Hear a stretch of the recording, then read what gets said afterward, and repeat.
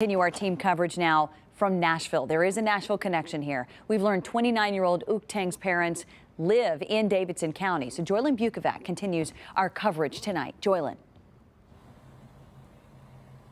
Yeah, earlier today there were several cars lined across this driveway and cul-de-sac outside of Uk Tang's parents' house, similarly to what you see behind me right now. We're told people inside were praying for Tang and his family. Tang's parents did not want to speak with us, but one of their church friends is asking everyone to pray for the family.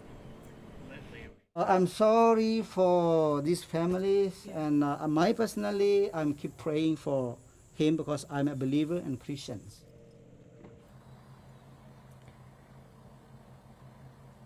At 5 o'clock, we'll hear how Tang's parents are dealing with the aftermath of the deadly mass shooting. Lauren? Okay.